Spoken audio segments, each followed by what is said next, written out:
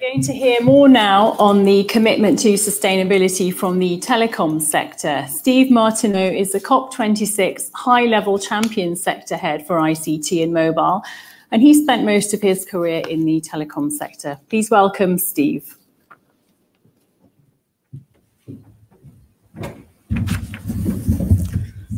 Well, thank you very much, Sasha, and thank you all for your attention. It's actually hard to get people's attention when you talk about mobile and ICT in climate change circles. I'm convinced it deserves a lot more of our attention, and today I want to tell you why. If you take a look at the mobile phone industry, for example, despite contributing almost 5% of global GDP, it's an industry that generates much less than 1% of global emissions. So while mobile is a small part of the problem, it'll be a big part of the solution for living in a warmer world and a post-COVID recovery. And a resilient decarbonized future will indeed be a digital future. The evidence of the last 9 months shows just how important ICT connectivity and solutions are.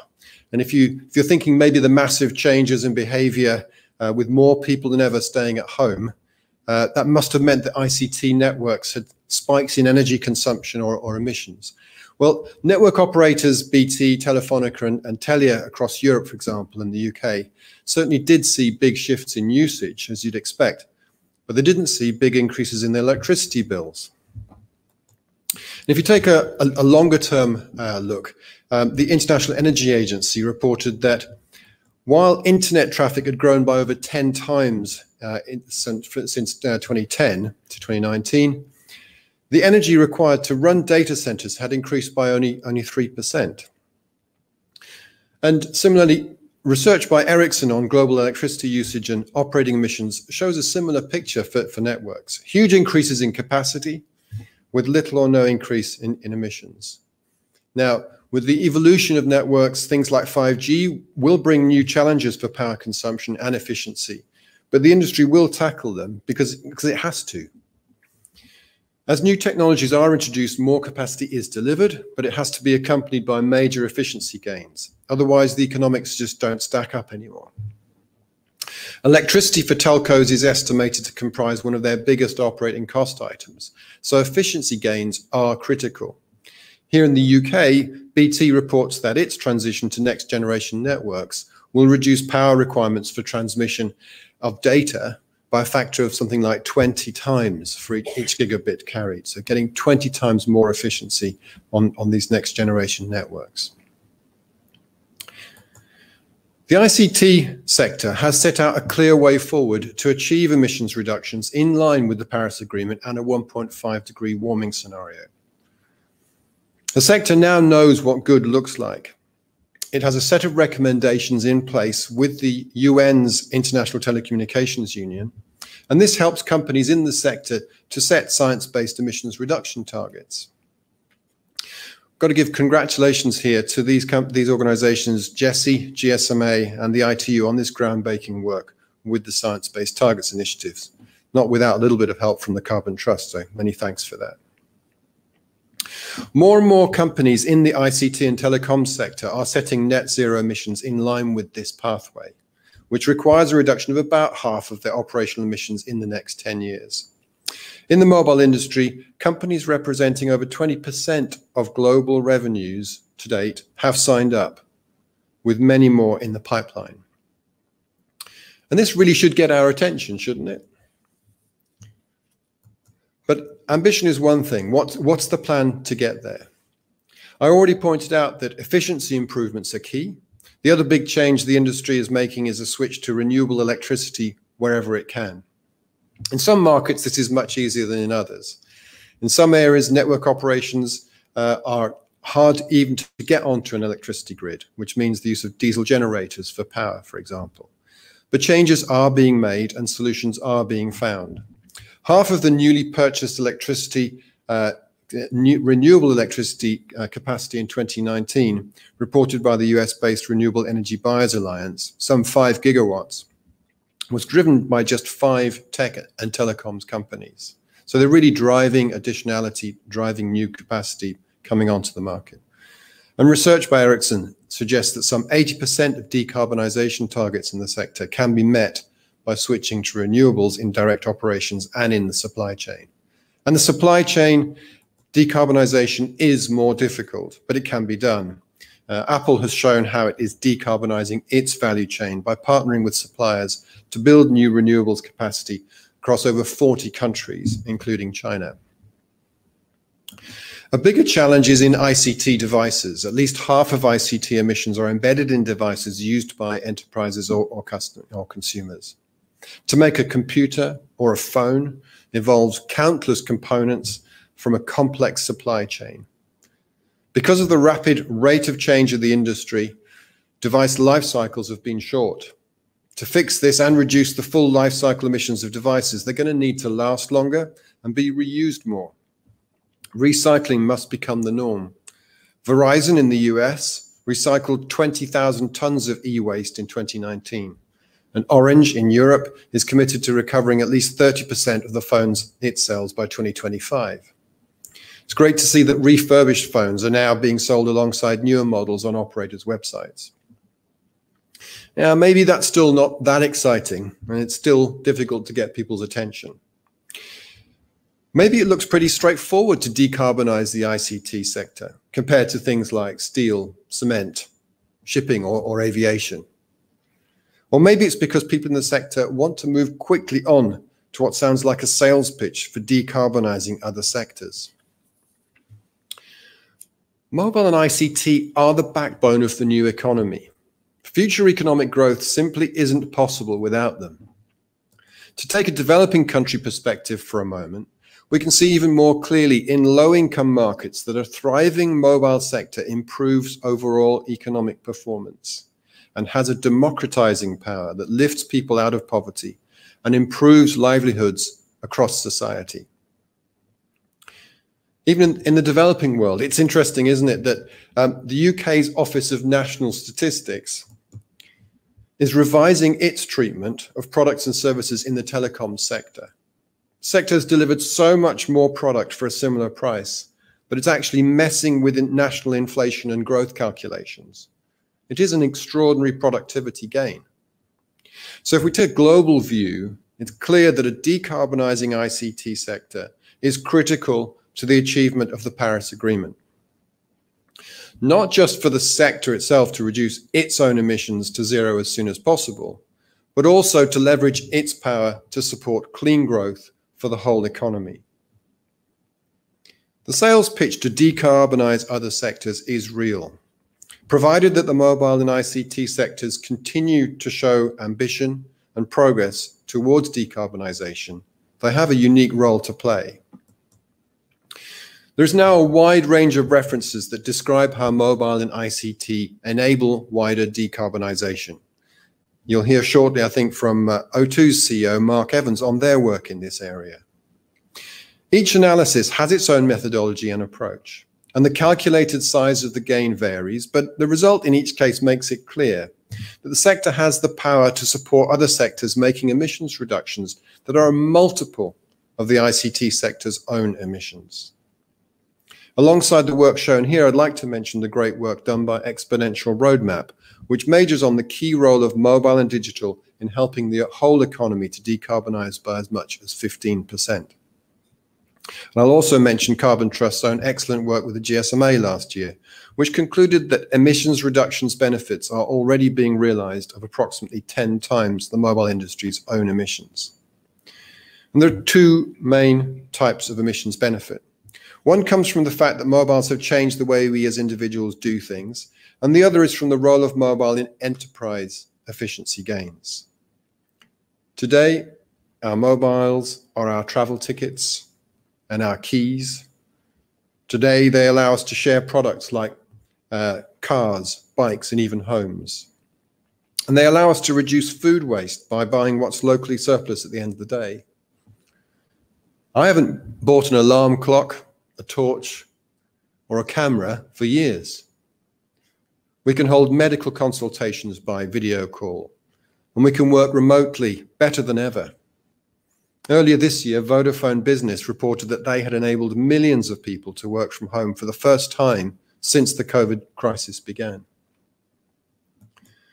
Today, the built environment gains from home automation, so we can control our heating, cooling, and lighting remotely with our mobiles. And as utilities roll out mobile connected smart meters, they will support real-time innovation for domestic electricity generation and storage. As we heard earlier, the energy sector is already switching away from fossil fuels, and OECD countries now have almost a third of their electricity being supplied from renewable sources, according to the International Energy Agency. Future grids will contain millions of electricity supply and storage points that need to be dynamically balanced in real time. And ICT will play a unique role here. And it was great to hear from Envision about how they see the role of AI in that too. Transport emissions are being reduced by the switch away from commuting towards telecommuting. Further gains are made from real-time data on traffic movements, improving journey planning and mapping. In fact, almost every sector of the economy is operating more efficiently as a result of real-time information delivered over mobile, from movement of products through supply chains to remote control and fault finding in high-performance operations. Trends like these globally are estimated to reduce emissions the equivalent of 2 billion tons of CO2, roughly the same as a country the size of Russia's own emissions. But thought of another way, let's think of it another way. These are all forms of value creation for the global economy that can be delivered with little or no additional emissions. And as the ICT sector itself decarbonizes, we can grow services like these while on a path of declining emissions. The contribution of mobile isn't just restricted to decarbonization either. We're already in a warmer world, and extreme weather events have already increased. Operators know that their services are more critical than ever, so they're also strengthening their networks to deal with more storms, wildfires, and flooding risks. In the US, AT&T, for example, has developed its own climate change analysis tool to project climate impacts up to 30 years ahead to improve its own and its community's preparedness. And when the worst does happen, of course, mobile networks are there to help connect emergency workers and the rebuilding efforts. Innovation must be encouraged to decarbonize other sectors, and BT has developed a green tech innovation platform working with its partner Plug and Play, focusing on smart streets, smart buildings, and remote working. So the pitch from mobile and ICT sectors to enable decarbonization and build climate resilience is sincere. The sectors have real business opportunities in decarbonization and climate resilience, and for me that only adds credibility to the claims. This kind of commercial incentive makes it all the more likely to be done. And for the pitch to decarbonize other sectors to ring true, the mobile and ICT sectors must continue to show their leadership in setting ambitious net zero goals and demonstrating progress. And it is happening.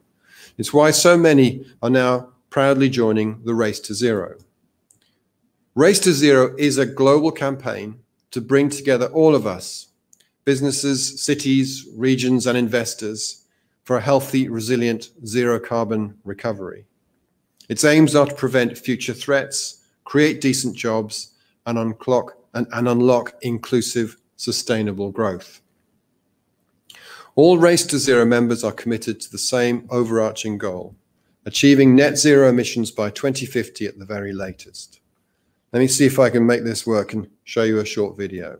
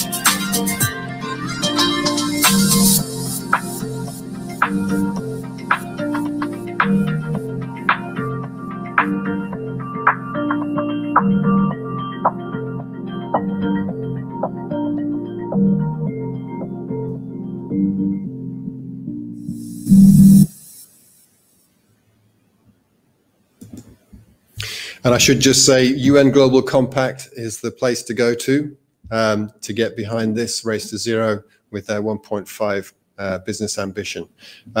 So we do hope you will join us in this race to a better world. We all want to win this race together. So let's all get involved. And I thank you for your attention. Thank you. Thank you very much, Steve. That was a great presentation. A couple of questions for you, actually. The first one that's come in is, can you summarize the critical areas that the ICT industry needs to focus on in their challenge to decarbonize? Yeah, I think for decarbonisation, it's very, very clear that it's one sector which can decarbonise perhaps quicker than some others, really by getting directly into renewable energy. So get that renewable energy supply into the operations wherever they can. That's the number one thing that the sector needs to do. And my question to you was, what would you say is the one main factor that would impact the rate of decarbonisation in ICT and mobile the most over the next 10 years? I think probably that those supply chain challenges are probably the biggest issues to address. That supply chain, as I mentioned, is very complex. A lot of components go into all of the equipment that runs the ICT industry, and they're often coming from parts of the world where it's harder to get access to renewable energy supply. But it's still the same answer that I gave to your previous question, really, is getting that renewable energy coming in. I think the example that Apple has shown and some other leaders in the ICT sector of partnering with suppliers in those parts of the world, actually building their own renewable energy supplies in those countries to really decarbonize that part of the supply chain. So I think supply chain is one of the biggest. I think if I could just add one other particular challenge, which is perhaps further downstream, but developing a circular economy solution for ICT equipment is another big challenge that the sector's got to figure out how to do that. They're very complex pieces of equipment, and the idea that we can just put them into a recycling machine, unfortunately, just isn't real right now. So we've got to think about how do we get the pieces of that stuff back into use in a circular way, rather than ending up in an e-waste pile somewhere. And you touched on that in your presentation as well, about kind of refurbished phones alongside, new phones. How do you convince consumers that that's the way to go when everyone's always about the newest, the latest, the flashiest? It's quite difficult. It's a great question, because I think very often, and I don't know whether Mark would maybe put that question to Mark when he comes after me. But I think it is a paradox, isn't it? Because I think we do know that consumers are excited. I mean, I saw Apple's announcement of their new lineup yesterday. Amazing, very, very exciting. But you're also thinking about how will they work. But I mean, if you take Apple, they are at least reporting that those pieces of equipment are lasting longer, which is a real positive. And certainly, when I finished with my phone, I'm finding someone else who can use it. So I don't think there's a simple answer to that, and I'm going to dodge that one and say, ask Mark. Fair enough. Over to Mark for that one. Yeah. Then. All right. Well, Steve, a pleasure. Thank you so much for joining us today. You're welcome. Thank you. Thank you.